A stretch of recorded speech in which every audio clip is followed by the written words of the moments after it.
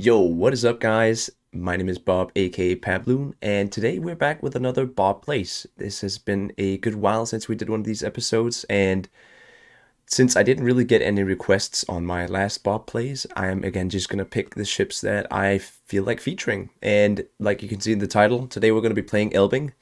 Gonna start off with that. Then we are going to play the Henry IV or Henri IV, and we will end up on the Conqueror here. So, without further ado, I'm gonna jump right into the Elbing here. And first up, let me let me change this so I don't. Well, I only have 4, and yeah, it's not fun going into a game without heals. But the Elbing, it got a buff recently. It got a pretty good health increase. So let me see. It's got 27,000 hit points, which ain't half bad. And I mean, I'll gladly take it. I didn't feel like Elbing really needed a buff, but if it was to get a buff in any regard, it should probably be the health, because it's a big ship, and even though it is a DD, it's more like a cruiser. We all know that. For my build on Elbing, I have the historical camo, gives these skills. You could also use Iron Cross, but I don't know. I just prefer this because the historical camo gives surface detection, whereas this one does not. It does give more range and what's it called? Dispersion, but to be honest, I feel like, well, this also gives range. I feel like dispersion is really not needed on the Elbing. Your guns are very, very precise by themselves. So yeah, for my equipment, we're running reload and steering gears and detection. Now you could also swap out this for acceleration. I mean, in the equipment you can do whatever you want, but if you were to get my recommendation, either steering gears or acceleration. I really like having rudder because it means I can turn a little bit better. If a CV is trying to get me, I might have a chance to dodge some of those torps. And surface detection is just because I like being able to escape and getting the drop on people. We're running this guy with Maximilian von Spee, and he's a really good commander for the German DDs. He would also fit perfectly on set 52 and set 42. But I have him on Elbing, and these are my skills right here. You can pause if you want. But obviously the nice things is you get Daredevil plus, Mistweaver plus, APCS, and of course you also get the Sixth Sense. So he's a really good DD commander, as you can see. But yeah, let's hop in a game, and let's hope we don't get too many bots, because the last time I did this, it took me like 5 hours to complete it, because I just kept getting bot games all the time. But yeah, I'll see you guys in the battle. Okay, so here we are, and we did not get a full bot game. Actually, a pretty decent only bot CVs. We can question why we get bot CVs when nobody here is playing them, but yeah, whatever. It seems they have a pretty strong team. I mean, though the only thing I'm scared of is the Marco Polo. But we also have a pretty strong team. We spawn on the right side. Okay. Encounter. So we do have a lot of smokes. 3 in total. We got 2 people here to spawn with, but I don't know what they're probably gonna go into the middle of the map. Hello. Hello. hello. So I might just actually no, we're not gonna go out on the flank, because there's no light cruisers for me to really pick at, except what is that? It's a Yoshino. Yoshino is gonna be easy to deal damage to, but I'm afraid of the Holland. I do not want to meet the Holland alone, and I can almost see that happening. So yeah, like the BBs are saying, go defend the base. I agree with that sentiment. That's probably the best thing to do. So we got a DD on the wide flank. I hope he's playing for the team and not himself. You never know. Let's see here. Okay, so the CV is coming this way. So we are going to get spotted in just a second. Am I the only one who feels like the spotting of this, you know, the new edition of this ring does not work at all? Okay, here we go. Everybody's aiming at me. Okay, we probably need to smoke up here, because we got a Marco Polo. Yeah, he was definitely aiming at us.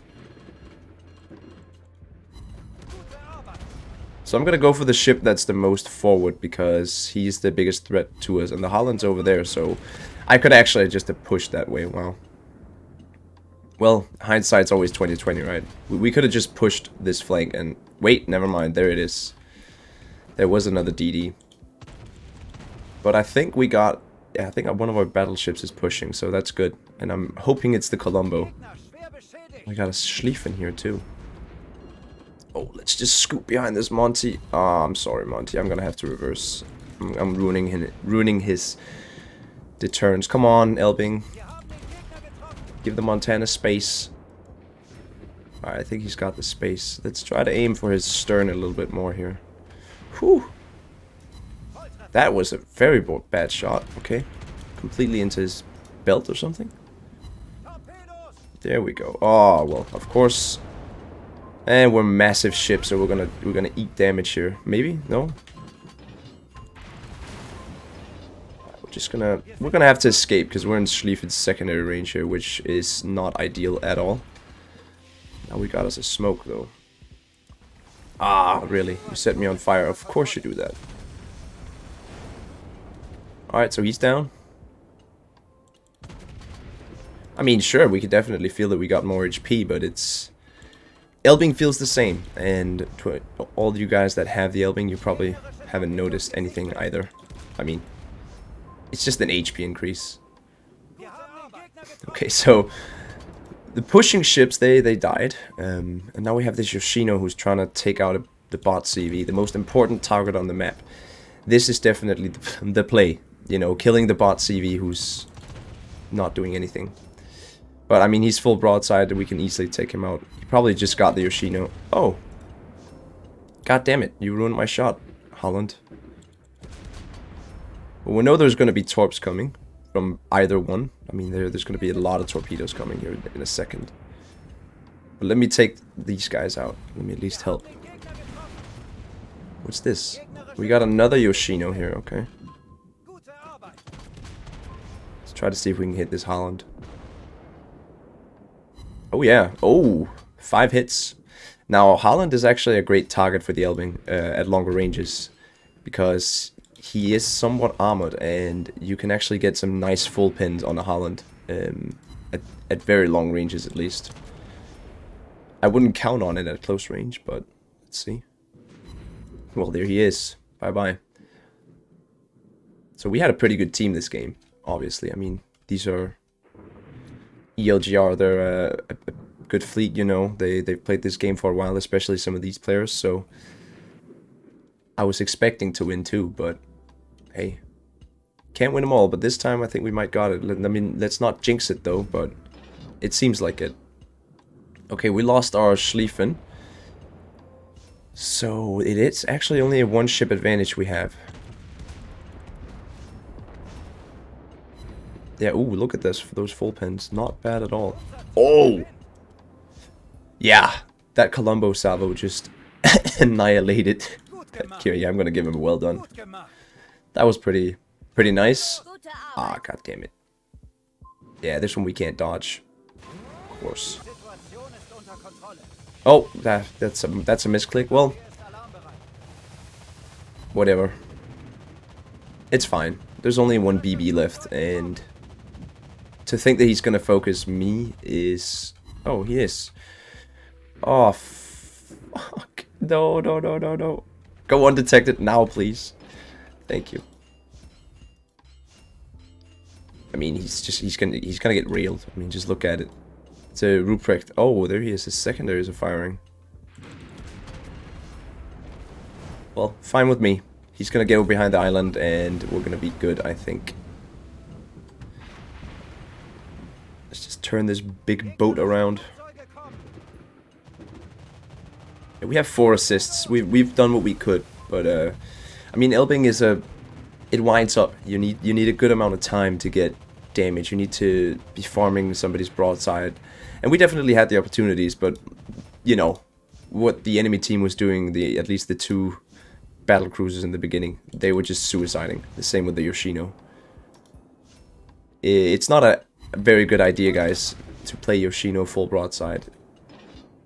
I know it's in a crate right now, so if any of you guys want to get it, it's a fun ship, but it's a very hard ship to play, and it's not a good ship. You know, it's I'd say Sao does it better. Yoshino is just a bigger version of Sao, which, you know, is fun, but it also means you're an easy target. And yeah, it's definitely not an easy ship to play, especially versus big battleships. Oh, come on, let's get this guy. Can we get a Citadel here? Ooh, we got it! 69k damage. Nice. GG. Well played to the team. And Stefanovic with the MVP here in the Montana. So a pretty good start. And actually also the first game I've played in this play session here. So I'm kind of surprised we didn't get a full bot team. We actually ended up second in the team. I'm surprised. I felt like I did nothing that game. But I guess we did get 5 assists. Yeah, 5 assists, 1 kill. And only 155 shell hits. That's not a lot, but hey, good game nonetheless. So now we're going to move on to the Henry here. And yeah, I'll see you guys in a second so I can show you my build. So, the Henri IV, the Henry IV. And oh boy, I love this ship. You guys have probably seen it on my channel by a couple times by now. I mean, I did the lighthouse build video not too long ago, but I love playing this ship, and I really think you know, a lot more people should be trying it. It is also a hard ship to play, but let me talk about the build. Of course, we have the historical camo, nothing crazy here. Oh, I forgot the elite bonus on Elbing too. So on Henry, I run this elite bonus actually. That's because I go for the lighthouse build. Now, you don't have to do the lighthouse build, meaning you go full in on guns maneuverability and you sacrifice a ton of surface detection. So you would not run concealment build, which I think you should if you're a new player in the Henry here. But I like to go fast and I like to swap flanks and maneuver, and advanced engine helps me with that. But ideally, you should probably take elite gun operator. That is probably the safer bet. We got the camo here, and this does give some surface detection, but again, that's not what we're going for, and it gives firing range, which is nice. Now, before I go into this, let me just show you guys my Elbing elite bonus. Here it is. Of course, you're gonna go for the gun operator and not torpedoes. So let's move back to, where is it? Henry. For the equipment, now this is where the lighthouse build really comes into fruition. You have to run the legendary mod, and you can see it gives you pretty nice reload decrease compared to the normal, you know, main battery reload. It's 5% only. This thing gives 10%, but you sacrifice a lot of concealment. It boosts your concealment up to 12%. Along with that, I run steering gears and speed modification. Now, you could opt in for this and then only, you know, suffer a 2% increase to your surface detection, because this is -10. But if you want to go full lighthouse, you gotta go for propulsion mod or double rudder. Sorry, this thing and propulsion mod. It's up to you. But for me, this is the setup I like running. We are running Philippe Abognon. Let me just remove this can so it doesn't make noise. Philippe Abognon, and well, he's a great commander for this ship. He honestly fits any French tech tree ship. You know, they all have speed boost and rapid reload. But in my build, there's a few subtle differences that you need to keep in mind if you're copying mine straight up. These two, fine. I mean, you could also take armament repair expert, but I mean, I would just use a damage control if something is broken, especially my main battery. We got artillery maintenance, 6th sense, which is really nice. And then I'd actually take Daredevil Plus. Some people would probably say you should take another rapid reload. That would be a good idea. Or even another heal, but I like having this, especially when I run this lighthouse build, because it makes me maneuver a little bit more. Then we got exploit weakness, because I do tend to use HE sometimes in this ship, and well, it's nice having the extra damage. Fully prepared, adrenaline rush. And then, of course, you got these two. These are amazing skills, the Master Reloader and the Engine Overload. These are buffed with Philippe, and that's what makes him so fun. And then we have APCS and Citadel Strike. So, without further ado, let's hop in a game. Okay, so we got us a CV game, and there's a bunch of battleships here. This is... Oh. So we got 2 German battleships in the Slava, and they also have a Puerto Rico, if I don't if I'm not mistaken. The Puerto Rico is, you know, a foe we can easily fight. We can definitely fight the Puerto Rico in a one-on-one, but he can also absolutely annihilate us with his guns, so we have to be careful. Let me see the team matchup here. Yeah, they got a... Okay, wow. They have Slava, they have FDG, Puerto Rico, and GK. That's gonna be... And a Manfred from Richthofen, so if he decides to go for us, then it's not gonna be a fun time. Now, I don't want to push out immediately and expose my broadside, because we know there's going to be battleships right over here. I'm just going to let my Shimakaze push up, and, well, we'll see what we spot. So we have a midway, and I don't know any of these players, but I do know some of the ones on the other team, especially you, Marco. And I'm detected, so that means that there's a DD here, and my DD has not decided to stay. Yep, here he is. I'm gonna use my speed boost here because, without a doubt... Oh yeah, here we go. Yeah, they're all shooting at me. We have to retreat. We can't stay here. The gearing is...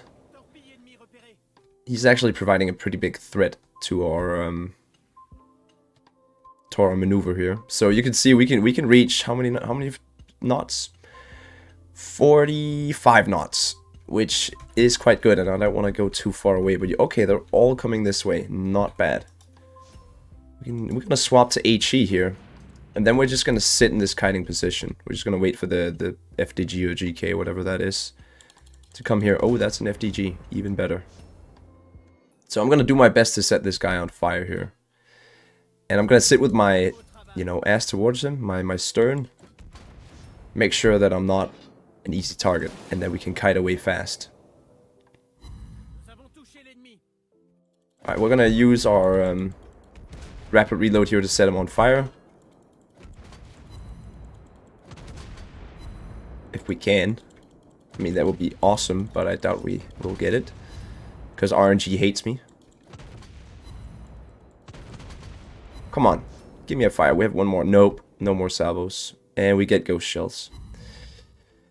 Okay, so that was quite sad. We didn't get the damage we wanted. Now I wanna push in actually. Yo, come on. Stop doing the non-fire stuff. Give me a fire, please. I just wasted one of my rapid reloads. Okay, this guy is... He's getting lucky. And now at this point, I'm just gonna say it's not even worth, you know, shooting HE at him. We should have... Okay, I should have stuck with the HE here, because now we got this gearing at close range, but... Oh well. Swap to the HE. Oh, we got some full pins there. That was pretty lucky. So I'm gonna let this GK eat these torpedoes. Yep. Thanks, bro.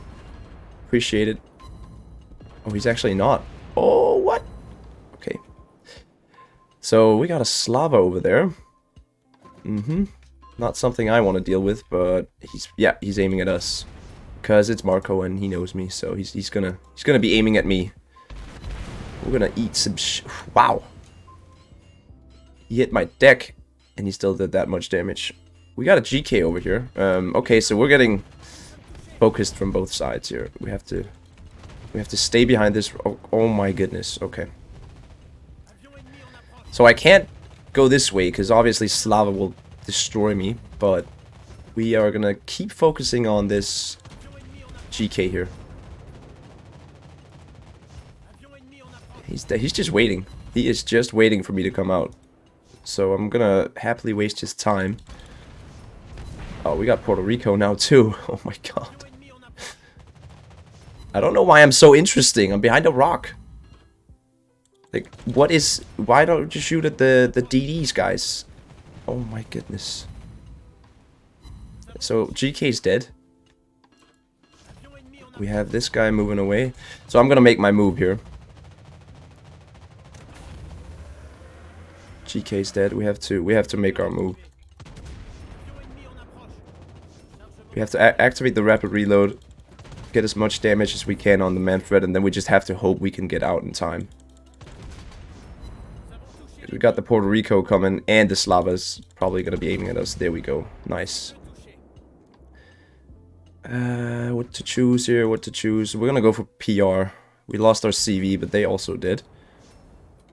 It's not looking too bad. Yeah, so Slava's aiming at me. Marco, you want me dead. Jeez. There's a fucking Montana right here. Full broadside, you still aim at me. Okay, there we go. He stopped aiming at me. That's why the sixth sense is so nice. Yeah, there we go. He finally found out that there's other targets. But now I'm pretty pissed off, so I think I'm gonna come back actually and make sure that he regrets this. Because sure, Slava is dangerous against stuff like a Henry. But the Slava is not very well armored and actually not that hard to take out. He is full HP though. Okay, they pretty much killed our... Okay, wait, he got the Shimakaze too. Oh, this one is difficult because we're gonna get detected here in a second. Alright, let's annoy him now. Alright, just Puerto Rico's dead. So you can see it's a pretty fine line you have to thread when you're playing what's it called, Lighthouse build Henry. You really have to be careful of, well, anything. And we're gonna eat some massive damage here. Yeah, whatever. It's fine. We don't have to cap anything. We pretty much just have to kill Marco here, and then we win the game. Guys, just focus this guy. I'm gonna stop and turn out or away. Maybe avoid this salvo. Yep. Oh, he was aiming for... Oh, okay. I thought it was good there. I thought I was playing it really smart, but no. I'm gonna go behind my Montana here, and we're about to win. Cool. So we did 90k, not bad. I won't complain. Whew. Now you can see, obviously, when you're playing Lighthouse build, everyone can see you all the time. And when there's a Slava on the enemy team, you're the best target. I mean, obviously he wants to shoot at me. So, GG, well played to the enemy team. But, I think our DDs did pretty good that game. Let me see. Yeah, Harchi Blade did pretty good. And, overall, fun game. So how many... We got one fire there, that game. I'm pretty annoyed that we didn't do more damage, but normally you would see citadels and, you know, tons of kills with Henry, but that's because there weren't any cruisers this game. We pretty much... Yeah, we had to deal with a ton of... Well, there was the Puerto Rico, but we had to deal with a ton of battleships and DDs, so... Still a fun game nonetheless. Now we're going to move on to the last ship of this episode, guys. And remember, please come with your requests if you have any. I don't only do tier 10. You can also request other tiers. Like, I won't take a tier 3 or tier 4, probably. But if you have a ship you really want to see, I'm, gladly going to do it. But when I choose, I'd rather play tier 10. That's my favorite tier. So that's why you only see me do tier 10 most of the time. But anyways, I'm going to find the Conqueror, and we're going to move on to the setup of that ship. Okay, so the Conch-Chonk, the Conqueror. This ship has been through a lot in the meta of this game. Wow, it is a lovely ship if you ask me. I love playing my Conqueror, and we're quickly gonna swap onto these heals here.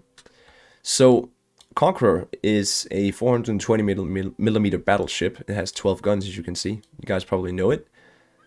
And here is my elite bonus. Don't take torpedo defense system. This is not a tanky battleship, and in reality you should never really take this if you ask me. Always go for the DPM option.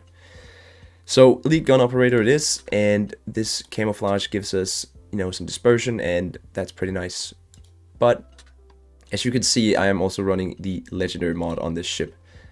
I don't recommend it at all. I bought this because it was golden and shiny, and I was like, ooh, Conqueror sucks. Maybe this helps. And then people kind of figured out that you should not buy this and just go for detection instead. Conqueror is good with detection. You have a more tendency to survive and won't get focused as much. But nonetheless, we are running the legendary mod, and it does give you more maneuverability at the option of losing your rudder survivability by 20%. So, it's not a bad legendary mod at all, but it's just you are better off running this. Or whatever you want to do, that's up to you. So this is my build. The commander we're running is Horatio Nelson, the man who completely bombarded Copenhagen, so he has my respect. Anyone who knows their history knows this is a true lad, a true Chad of the British Navy. But he's a good commander too, and he gives this battle signal that gives you... It's a better version of artillery maintenance, I think it's called. So when your ship has more than 60%, you get more traverse speed and torpedo tube traverse speed, and also main gun dispersion, -5%. Victorious charge is a good little skill to have, 2.5% recovered when you destroy a ship. Survivalist plus, and then along with that I take fully prepared, so we get a full healing, you know, combo here. You could probably take Fire Supremacy on Conqueror, because Conqueror has a rapid reload 2. It actually gets 2, so with this you would have 3, which is awesome and probably better for most people. But seeing as Conqueror is a very easy ship to take down, it's not very well armored, I prefer having the extra healing buffs. Of course you gotta take Exploit Weakness, it's a HE ship in my opinion. People also swear by the AP, but I mean, I'm an HE guy, so I like having Exploit Weakness.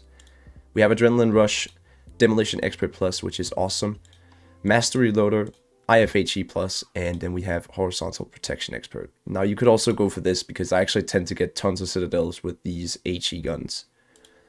But yeah, that's about it. Let's hop in a game and see how this goes. Okay, so this game has a little bit more players, still one bot, but hopefully we can get some good action like the last game. We got a CV match. Luckily we have the Malta on our side, the most bullshit CV in the whole game. So, or sorry, the Midway, but the Malta is up there too, man. I am fine with being against a Manfred.